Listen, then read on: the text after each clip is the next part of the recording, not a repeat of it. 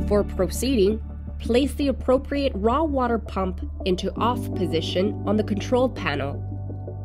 When dealing with chlorine, make sure to wear the proper protective equipment. You can then loosen the lower house fitting with pliers and remove it from the valve. Place a container at the deaeration outlet. Loosen the deaeration valve on the back of the pump.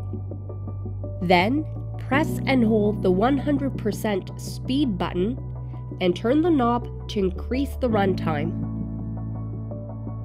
Let it run until the pump head is completely empty of chlorine.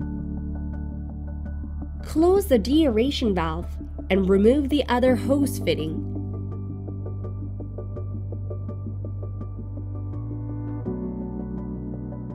Remove the valve by turning it counterclockwise.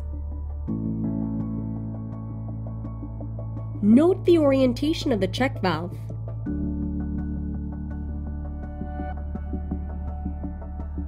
Insert the new check valve and tighten it in a clockwise direction.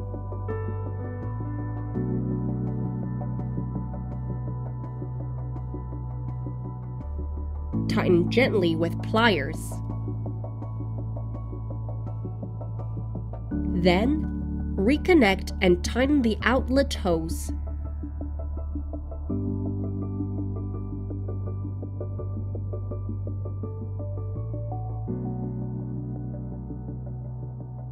Reconnect and tighten the inlet hose.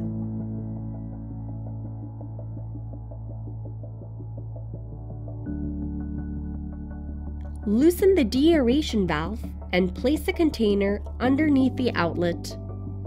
Run the pump at 100% to fill the head with chlorine.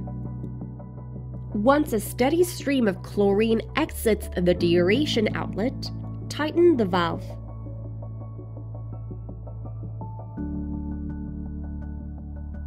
Place the dosing pump back into run mode. Then, place the raw water pump back into auto mode.